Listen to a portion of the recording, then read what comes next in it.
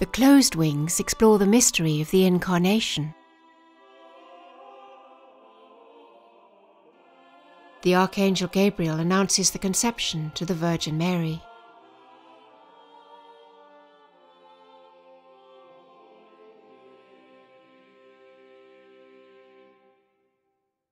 Hail thou that art full of grace, the Lord is with thee.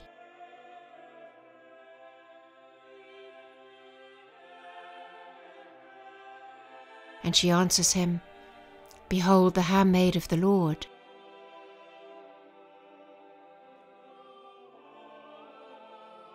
Mary gazes inwards, as though dissolved in rapture in the midst of prayer.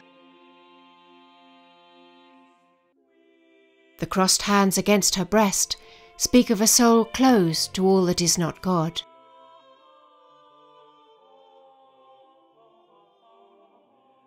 Who am I that I should build him an house? The book open beside her reads.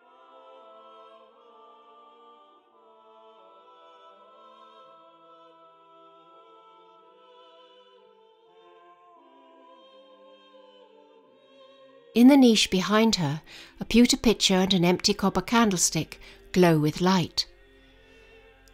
On the shelf above, 2 much-read books lean over the edge beside an ivory bottle.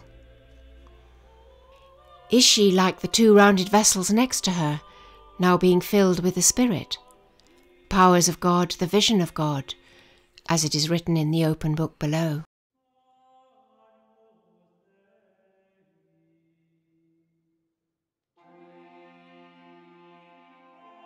The angel points upwards to God and holds the white lily of purity in his hand. A small cross rises from the diadem on his brow, foreshadowing what is to come. Golden words flow between them.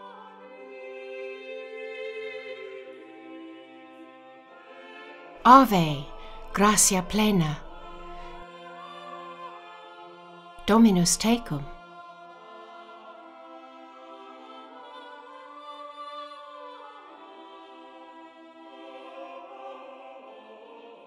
The angel's message is visible to us, but her reply is written in reverse and upside down.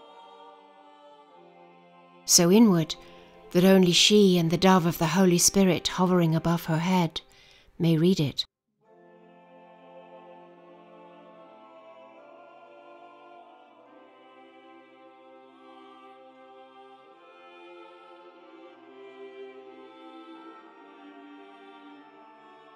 Yet angel and virgin, kneeling at opposite sides of this spare, quiet room, are drawn almost as mirror images of each other.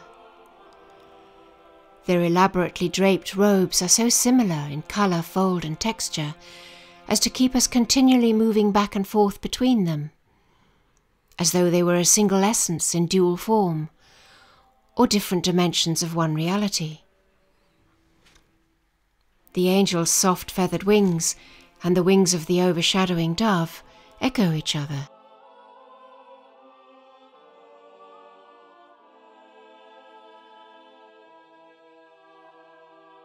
The angel looks at Mary directly,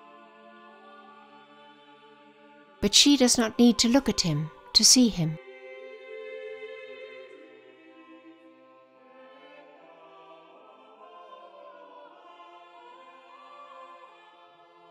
Is the angel, then, the deeper knowing of the Virgin, the outer reflection of her inward grace? Sunlight streams in through the arched window behind her, lighting up a carafe of water on the windowsill. One ray of light falls upon the wall as a thin vertical streak and glances off the window seat, where it takes the form of a double candle, as though one candle is mirrored by another in the dark wall behind it, the one light becoming 2. Does this play of light, set so close to Mary in her vision, offer a way to think about Annunciation? Is her soul becoming a reflection of eternal light?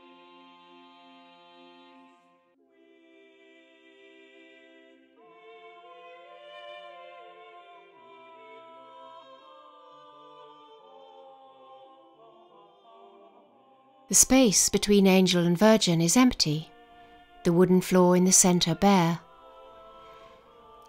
On the side of the angel, a window opens onto the world beyond. On the side of the Virgin, a white linen towel hangs in place of a window, enclosing her in interior space.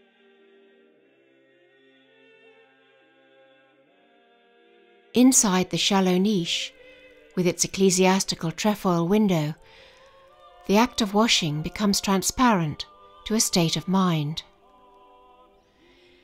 A copper water vessel hangs from a chain above a copper basin, both gleaming with light.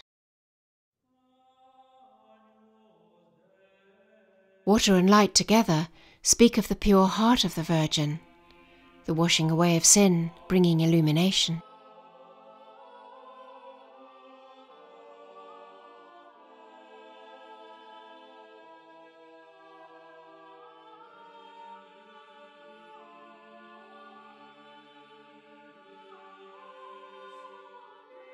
Daily life is brought into the room through the large Romanesque window, divided in two by a double black marble column.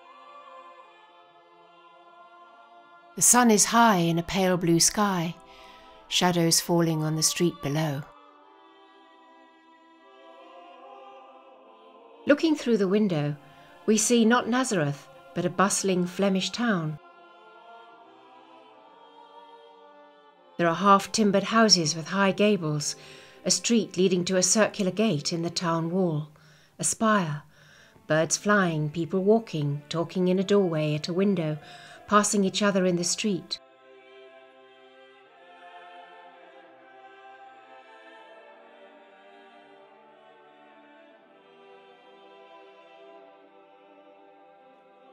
Wild geese fly in formation overhead.